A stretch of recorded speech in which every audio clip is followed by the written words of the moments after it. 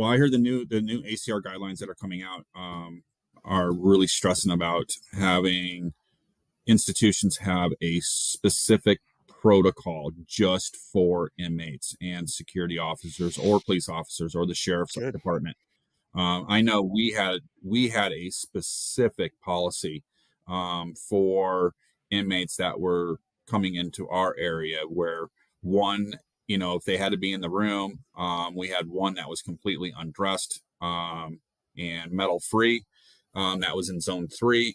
And then the other officer would be in zone 1 or 2 that, that did not want to change or have the metal on. But, you have to have eyes Yeah. 360 because, they get curious.